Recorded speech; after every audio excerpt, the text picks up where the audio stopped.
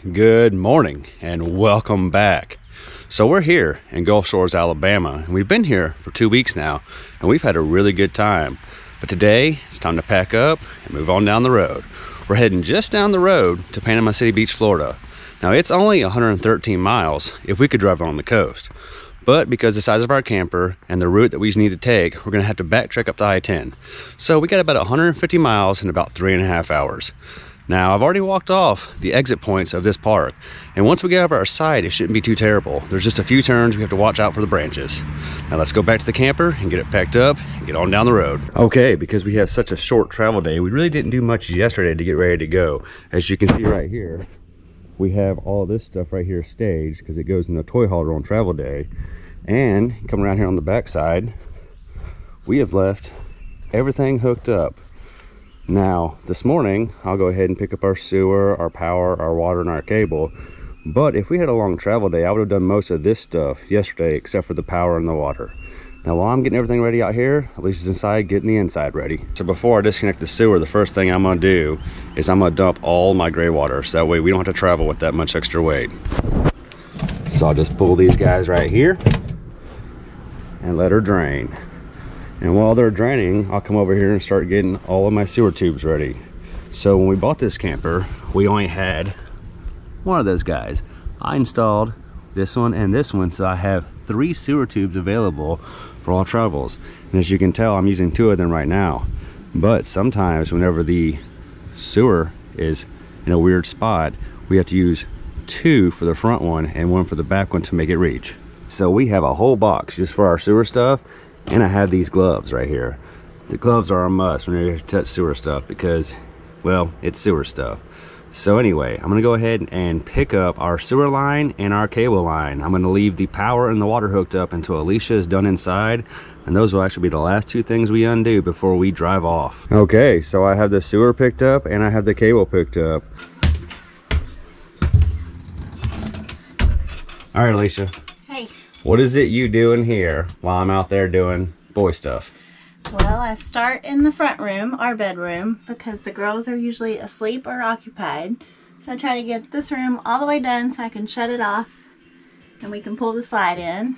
Then I move to the bathroom, the kitchen, and when Ashlyn finally wakes up, we do her room last. Usually we tag team the room, huh? Yeah. Because I already showed them the stuff outside that has to come inside. Yep, and there's a million toys in there. So I get their clothes out the night before so that we don't have to worry about that. And then we put up all of our tension rods and we're ready to go. I thought I was done in here. And look, always go for a double check. These are hanging on, I mean, I'm sure they wouldn't have come off, but just in case, they won't scratch the door. That's right. So, and make sure this door is always locked. And make sure your doors are always in because the slide will rip those off too. Hey girl. Kayla, you in here inspecting? You gonna help? We've already swept, we're good. So this slide's just about ready to come in? Yes. So while Alicia finishes up in there, I'm gonna come out here and take my bumpers off. I put these on the slide because I work right here. And this guy right here, it only takes one time hitting it and you'll never run into it again. So I just cut pool noodles in half and slide them over the edge. Okay, the bumpers are off so you can put the slide in whenever you're ready. All right. So I just checked the air pressure in the tires, and since we've been here 2 weeks now and it's been cold a couple of nights, they're all low. So in order to fill them up, all we gotta do is come over to the truck, start the engine up, and turn on my onboard air compressor, and once it gets full, we'll fill the tires up. In order to fill up my tires, I have an onboard air compressor and I installed an air chuck right here on the bumper. All I gotta do is hook up my lines and I can fill all my tires on my trailer or my truck. Now that I have all my tires aired up, I'll go ahead and double check that my tire link system is now working correctly. And usually just by taking the sensors off and putting them back on after I fill the tires, it wakes them back up and they start working just fine. Now since my air compressor's full, I'll go ahead and come over here to the truck and I will go ahead and pre-fill my airbags to about 80 psi. That way when I set the weight down, it's pretty close to where I need it to be. So here is the kids' room. And it is no way gonna travel like this on a travel day. So we're gonna get this back room ready to travel and we'll show you what it looks like when we're done. So the first thing we do is raise the happy jack and the bed up, lock them in place. And then we actually have 2 pack and plays that we set up and strap down to the floor and fill with all their toys. There's our stroller, there's our ice chest out of the back of the truck, here's our stools, and for their clothes and toys, we actually use these tension rods right here across every one, over there, and right there. So now we're ready to travel because the back room's done. The living room's almost done, but we're usually at the last stage right now. We're 90% there. Daddy, talk to me. So how long do you think it takes us To pack up? Yeah, if we wanted to get ready to go. What time is it now? Almost 11. So we started this around 9 o'clock. So in 2 hours, we're roughly ready to go down the road. Right. Okay, now that we're almost ready, I'll come back over here to our one control and I will go check on our water system. I'm gonna turn off the electric hot water heater, the gas, and I'm gonna turn off my water tank heaters. They could have gone off a couple days ago, but it has been in the freezing temperatures at night, so I left them on. Now I'll make sure to turn off the AC and we should be just about ready to pull the jacks up and hook up to the truck. All right, Alicia, what are you doing? Double checking cabinets, make sure everything's closed before we pull in the slides. Just got done sweeping. I think we're ready to go. So one time when I was by myself, I left this one open, and it actually will stop the slide from moving. It opens a little. It also took now. quite a bit of work to make it a square again, which wasn't much because there's nothing square in here anyway. Yeah, that's true. I think we're ready though. Girls are strapped in, Buddy's in the car. So our next step is to bring the slides in. And before we do that, we always leave both doors open because it will pop your ears when the slides come in. And we always make sure that this door is open because our next step is to relieve the jacks. And people have been known to rip their doors off with these steps because they will have the door closed. And when they let the jacks out, the steps come up and rip the door off. No good. Which would be a real big deal. A real inconvenience. Because I'm sure they just have doors laying around at the factory right now. I'm sure it would damage your steps too. So anyway, we're going to pull the slides in and we're going to get the jacks out and we're going to hook the truck up and then we'll talk about how we're going to get out of here. All right. All right, now that we got everything done, we're going to go ahead and close this door. And then, once we got the door closed, we'll go ahead and pick up these rear jack blocks and we'll go ahead and hook the truck to the camper. Okay, now that we have the camper hooked up, we're gonna go ahead and unhook our water and our electric, and then we're gonna have a conversation about how we're gonna get out of here. So here's what we gotta deal with. Our camper's right here. Okay. And we have to make a left turn. So we're probably gonna have to ask him to move his truck. He should be okay. And then you just need to make sure my tail swing doesn't hit anything on that side. It probably won't because I already moved the picnic table. Are you gonna move and back up some? I was thinking about it. I might pull forward and back up on that side of the pad. Yeah. Okay, I'm ready when you are. All right, so he's moved pretty good. So I'm gonna try just to do it without having to back up. Oh, okay. You got plenty of room if you want to back up. All right, you ready? Yeah.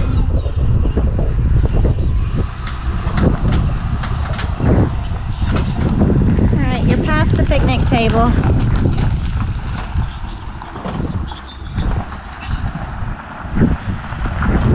Yeah, I think you're gonna be fine. Alright, go ahead and come on, get in. Alright. Okay, so we have two turns coming up here. Okay. The first one's easy. Actually, they're both pretty easy. But the second one involves us missing branches. Ah. It's not a hard turn, but we gotta watch out for what's up in the air. Hey, we got that new roof. Well, I don't want want to test it out. He said it was good, but I don't want to find out. Yeah, I don't either. That it's not. Especially not in this place where it rains off and on so But the much. good news is they're from Florida, so we'd be closer to the place. Oh yeah, closer to getting it fixed. We could just show up until it gets fixed.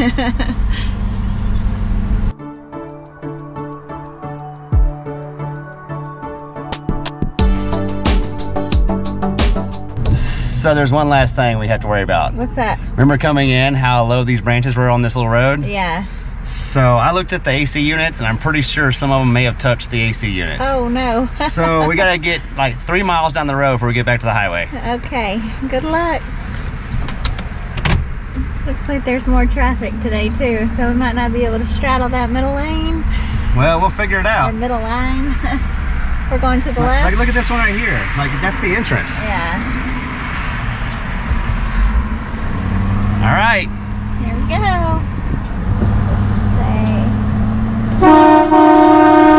Off to Panama City Beach. What do you know?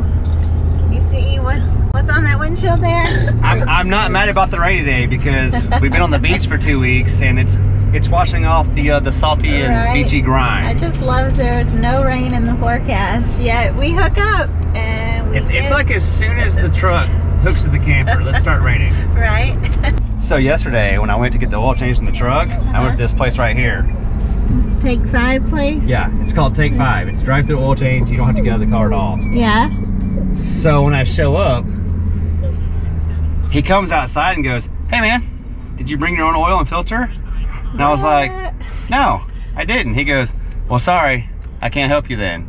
I was like, "What do you mean?" He's like, "I can only change your oil if you brought your own oil and filter." And I was like, "Well, that's really weird because you're an oil change place." That puts a new meaning on self-service. Like, if I had my own oil and filter, why wouldn't I just do it myself? Right? So he told me he has no oil or filters. So I go to the next place and I was like, "Hey man, this is a weird question, but do you have oil and filters?" He goes, "Of course we do. We're an oil change place. Why wouldn't we?" I was like, "You're not gonna believe what just happened right down the road."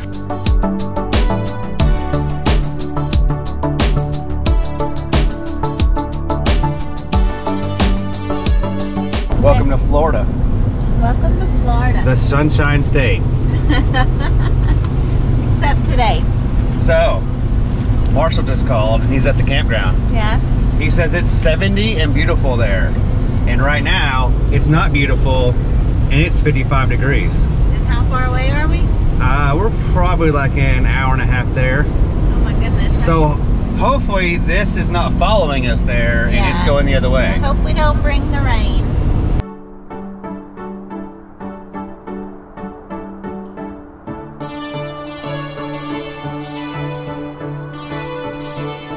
Alright, so it looks like Marshall was telling the truth. It's 76 out and the sun's back.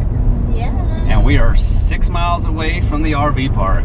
Hey, I have a question. What's that? Did you tell him who Marshall is? No, Marshall is an old work friend from the oil field. Yeah, and what? He's gonna be where? He's gonna be at the RV park with us. That's right. He's gonna spend a few days here, so it looks sunny and beautiful outside.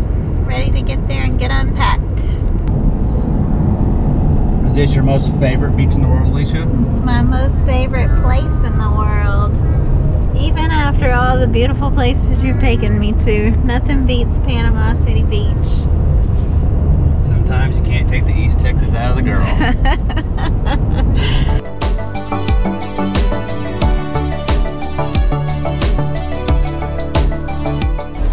Are we set? Yep.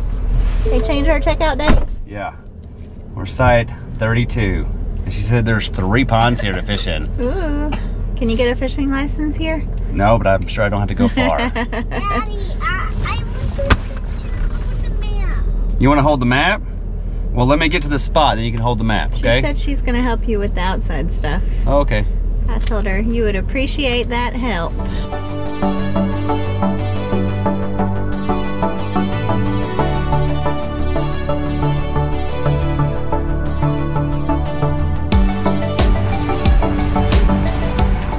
There we go. We're backing up just a little because we have a concrete pad here and the steps were kind of close to it. So he's going to reposition us. Okay, come test the steps. Alright, so we're about as close as we want to get. Yeah, that's much better. So we thought we had the perfect spot, but check this out. Yeah, that's not gonna work. So where are you going, backward or forward? I'm gonna go backward, and I got it closer to this tree because I thought it'd give us more room in the front. It did give us more room but in the front. But now we need some more back on this side. Oh, we're good now. Let's see. Show the people. There we go.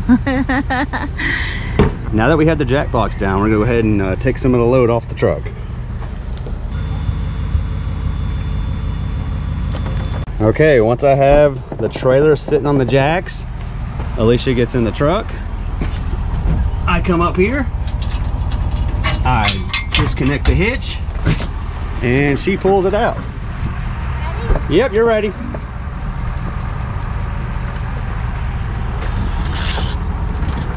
All right. Now, once she's out of the way, I come back here and I hit my auto level button and it starts doing its sequence.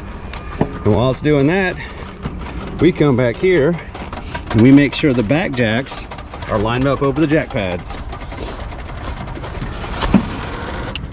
All right, so change of plans. The front never went below the horizon, so it timed out, so we're gonna have to manually level on this one. Okay, so we had to manually level, but it's the same as the auto level, except for you have to do it yourself. So guess what? What's up? It wouldn't auto level because we're uphill, so the front never went low enough. Oh. So I had to manually level it. All right, so before we put our slides out, we have to come in this back door and check a few things. All right, so the first thing we do is come here and we open this door and we check up here to make sure nothing has slidden forward during travel, which we're good. And then we go up to the kitchen. And once we're in here, we make sure none of our doors and nothing is moved or shifted that'll get in the way of the slides. All good in here. Alicia says we're good in there. You can go ahead and take that slide out if you want. Okay, you ready to roll? They're right here. Okay. So I'm gonna put this slide out.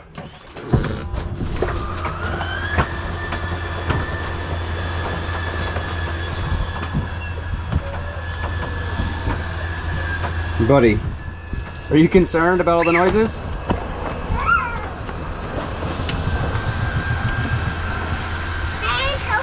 You're helping it? Are you pulling it out?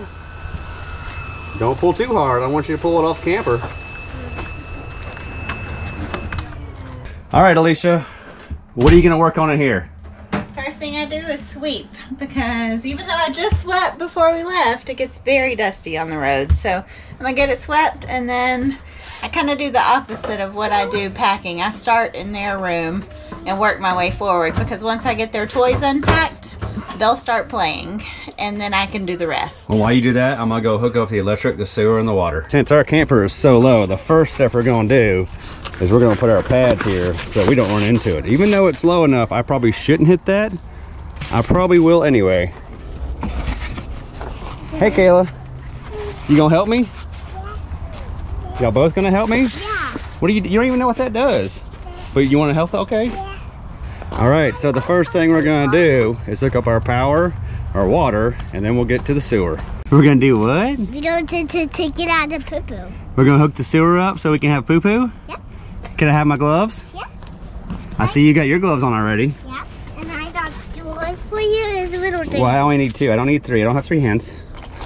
All right, I'm gonna put my gloves on, then we'll hook up the poo-poo hoses. Okay.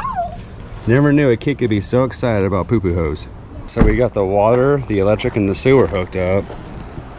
Now we're gonna head inside and help Alicia finish the inside. All right, now that we have most of everything hooked up outside and the inside's coming together, I come over here to my one control and we turn on our electric water heater, our gas water heater, and since it's not gonna be freezing, we don't need to worry about anything else. And we're gonna double check our level, because usually after we've been setting up, it might shift a little bit. It's like right there, we're down in the front. So we're gonna go ahead and make a few changes.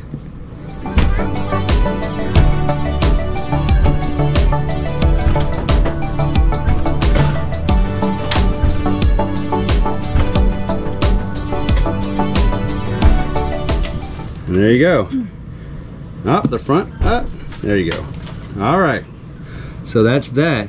Even whenever we auto level, it works. After we have the slides out and been moving things around, we come back and check it. It needs a little adjustment. It only took us about an hour and a half to get set up here. Yeah, I still have one more room. I haven't done our bedroom. It's almost done. Yeah, it takes like 10 minutes. It's the easiest one. That's not too bad. No. 2 hours to get packed, 4 hours of driving, hour and a half unpacking. We're at a new spot in Panama City Beach. Now Mama wants to know what's for dinner. All right, but first, before we go find dinner, let's go walk around this park and see what they got going on here. What kind of camper is that behind you? It's a Grand Design Momentum. What kind of camper is that? 2 down. Solitude. We saw another Grand Design. It's like a Grand Design rally in here. I know. We could have our own little rally. And then there's that one guy on the front who has his pan like a bass boat. Oh yeah. I have no idea what kind of model that is. On the front of his, it said it had an RV park name. So it's over there. It's like a business neon, expense. neon green and blue. Yeah, it's kind of awesome. Ashton, I got a question. What? Do you know where the pool is? Yeah, but it's right here. Oh, it's right there. Where's our camper? It's right here. Man, look how close we are to the pool. You think we can go swimming in it? Mm-hmm. I kind of hope we can, because we've never been this close to the pool. Yeah, I know. I thought it would be just... It's basically in our front yard. We could almost say it's our pool.